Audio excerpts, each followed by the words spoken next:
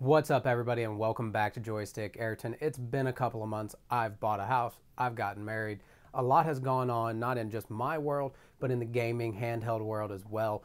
The landscape is just not the same as it was a couple of months ago, and it continues to shift and change as we head towards 2025. And I think now things are more shaken up than they've ever been, especially with new APUs coming out. Where is everybody headed? So let's go ahead and dive on in.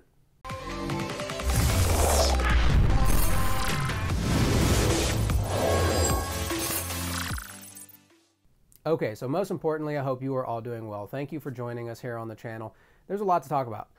The handheld gaming market right now is just kind of in this weird lull.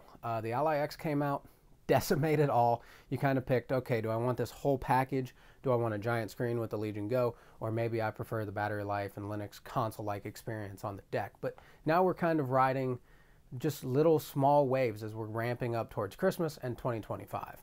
ZOTAC has told us most everything about their device.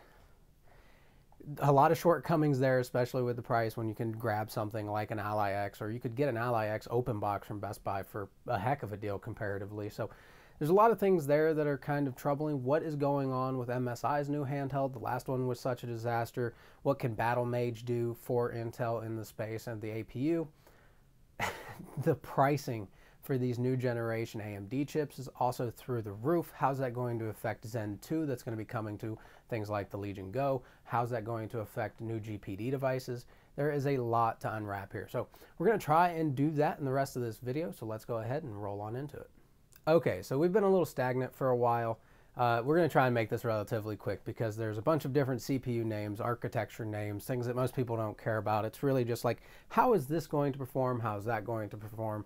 I'm obsessed with GPD, with all the small Chinese companies that make just incredibly unique form factors like this clamshell, but they're about to start getting priced out of the market to an extent. The new HX AI chips from AMD, they're quoting like double the price to previous APUs like the 8840U. That is going to definitely fall down to the consumer. Mostly, at least in GPD's case and AYN's cases, they're making money off the hardware. Unlike Valve, where they're making money off everything else and losing it on the hardware, these companies don't survive that way, so we're definitely going to take the brunt of that. We also have the new Z2 chips that are going to be coming down the line as well next year at some point.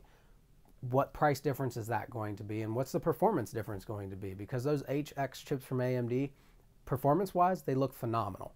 Definitely in some scenarios look like they might actually justify that price increase, depending on a bunch of other circumstances as well. So what's Zen 2, those Z2 chips from AMD going to do for LENOVO and ASUS, and we'll see what Valve decides to do. I think the Steam Deck is kind of, I hate to say dead in the water, but I've been looking at, hey, maybe I want to do this, maybe I want to do that. And the reason I'm steering away from them is games are starting to be more and more demanding and having more and more trouble running on the deck. Remnant 2 was one of them, Space Marine 2 another one of them. They've optimized incredibly, and they've dragged this thing out longer than I thought they could. But when is Valve going to update that thing, give us a little bit more juice? What is their plan? Who really knows? But I think right now there's too many variables in the market to make a decision. I think if you purchase anything now, you might get one heck of a deal, but you also might be losing an insane amount of performance, and you might get a better deal down the road too. So everybody's in a little bit different of a situation. Some people have 17 handhelds. I have one. Maybe you have 3. Maybe you have none. Maybe you're looking for that perfect one. Nobody knows. What if that MSI Claw ends up being amazing? The bigger screen. Battle Mage from Intel is coming. It should ship soon on the desktop side of things at some point, hopefully.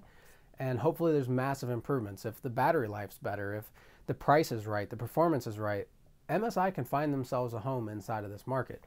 ASUS is definitely on top with Valve. Our small manufacturers playing their parts as well. What is the Lenovo doing with the Legion Go Lite? How small is a Lite? If there was a Legion Go Lite that was a 6-inch, that was kind of like Win 4 like, maybe not have the slide up keyboard, but it's a much smaller device, that could be super antagonizing for a lot of people, just being like, hey, whoa, because that Legion Go is massive. So I think the market is ever shifting. I think we're just in a lull period. We don't know what's going to happen. And that's super exciting because there's so much competition in the market and so many different players affecting everything. And ASUS did such a good job, and they put in that 80 watt hour battery and they raised the standard. That's what we want from all these companies. Bring something good to the table and continue to raise that standard. That's why I was so upset and disappointed with Claw, because it did none of that. It didn't raise the standard. It didn't bring something to the table that hadn't been there before. It copied everything and then threw in a bunch of garbage. And that's what was disappointing there. What are we going to get longevity from the ZOTAC? I can already tell you that the price compared to the specs, compared to the Ally, is atrocious. So there's just a lot going on in the market, and we really just kind of got to wait for it to play out. We've seen now that really the only manufacturer that doesn't do an annual, yearly release of some kind so far the last few years is Valve. I can't wait to see what they have cooking, because there has to be something down the line, I would assume, performance-wise, for us in the future here. So I think everybody should just hold tight for a real while and see what happens. But I want to know what your thoughts and opinions are on this entire topic in the comments section down below. This was a relatively easy video to get back in after being so busy for the last couple of months, finishing off some school stuff, buying a house, getting married, blah, blah, blah, blah, blah, blah, blah. So hopefully you guys are all doing well. Let me know your thoughts and opinions on the video, the channel, the topic, handhelds, gaming, whatever it is down below, and we will see you in the next one. Thanks for watching.